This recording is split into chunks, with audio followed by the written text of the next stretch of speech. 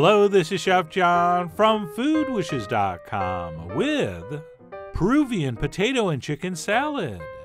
That's right, I love potato salad and chicken salad and absolutely adore Peruvian cuisine, which is why this amazing dish that my friends in Peru would call Causa is one of my all-time favorite things to eat, especially when the weather gets hot.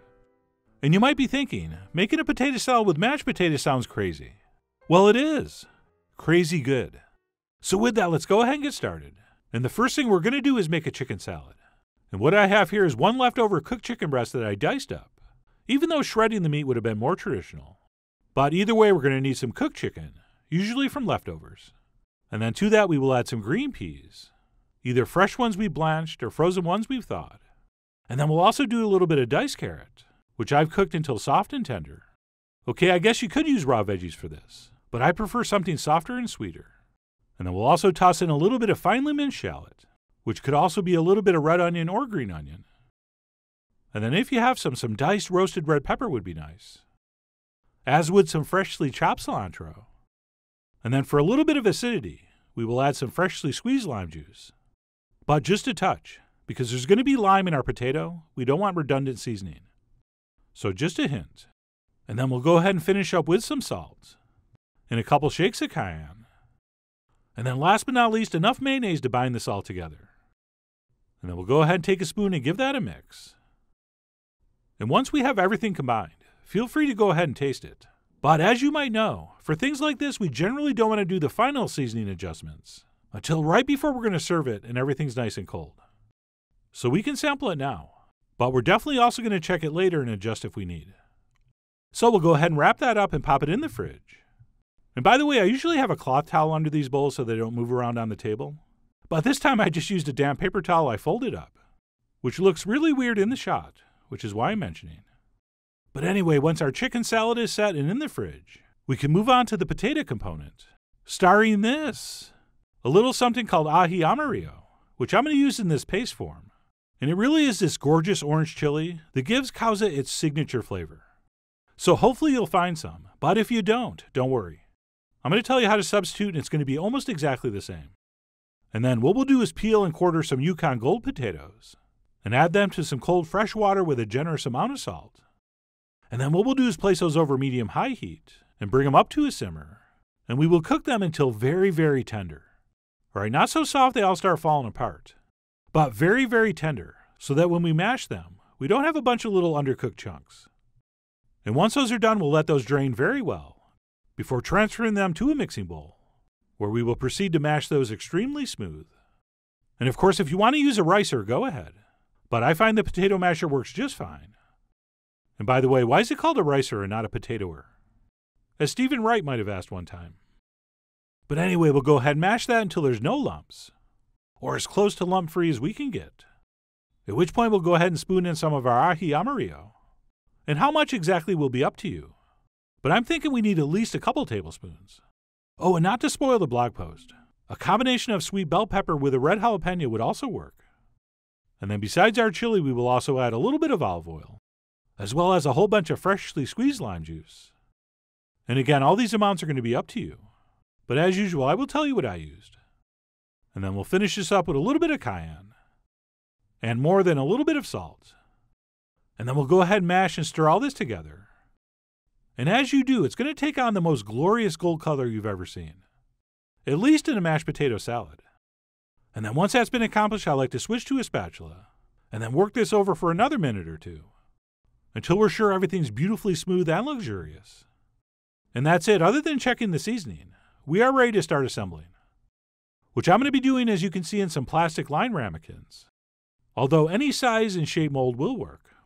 And by the way, the recipe I'll give you is probably going to make about 4 this size, although I only did 2 for the camera. But anyway, we'll go ahead and start by scooping in some potato. And then we'll use our fingers or a spoon or a spatula to smooth it out and press it down. And then once that's set, if we want, we can now top it with an optional layer of avocado, which not only tastes good and pairs perfectly with the lime and chili, but when you unmold these, it looks really cool as well. And then once our avocado layer is set, we'll go ahead and top that with our chicken salad. And of course, the ratio between potato and chicken salad is going to be up to you. This time I ended up with a little more potato than meat. But you go ahead and adjust those proportions any way you want. And as we're adding these layers, we want to make sure we're really pressing it down and sort of pulling up the plastic on the sides to make sure we don't have any gaps or air pockets. And then what we'll do once our chicken salad layer has been completed is finish up with one last layer of potato, which might seem impossible since we've pretty much filled this all the way to the top, but it's not. We're just going to go ahead and pile some on anyway, because it's perfectly fine to go like a ½ inch even more above the top. Right, this potato is very soft and moldable now, but once it chills, it's going to firm up and hold its shape. And once we flip it over, it's going to look great. So please don't feel like you're overfilling this. Okay, as long as we kind of flatten it out and sort of pull everything together with the plastic, so at least everything's inside the edges of the ramekin, it's going to work beautifully. And that's it, once stacked and wrapped. These are now ready to transfer into the fridge for at least an hour, I'd say, or until thoroughly chilled.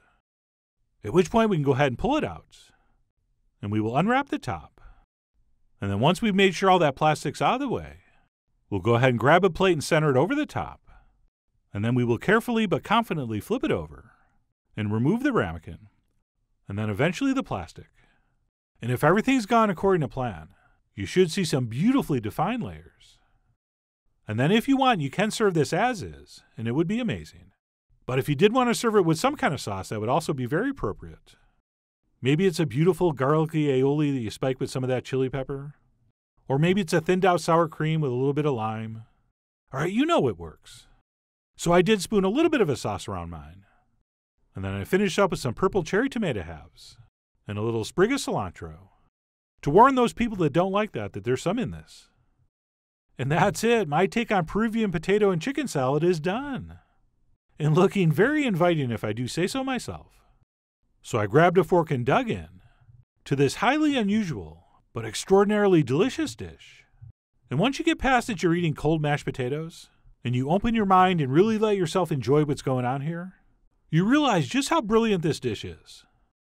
Right, we have that slightly spicy, bitter sweetness from the peppers, playing off that tanginess from the lime, which all perfectly complements our veggie spiked chicken salad. And I really can't think of anything else I'd rather eat on a hot summer day. Oh, and by the way, I went with chicken salad here, but tuna is also a delicious and popular choice. And something like grilled shrimp would also work beautifully. So please feel free to use the same technique with different salads in the center. I mean, you are, after all, the Aubrey Plaza of your Causa. And speaking of parks and recreation, these things would be perfect to make ahead, pack in your cooler, and pull out at that cookout or picnic. And while you may initially confuse some people, eventually they will all be smiling and nodding knowingly. And from that point on, you'll be known as the person that convinced people that eating cold mashed potatoes with chicken salad was a good idea. And not just a good idea, but an absolutely great idea. So whether you plan to shock and amaze your friends under the sun this summer, or just your family on some dark weeknight, I really do hope you give this a try soon. So head over to foodwishes.com for all the ingredient amounts and more info as usual. And as always, enjoy.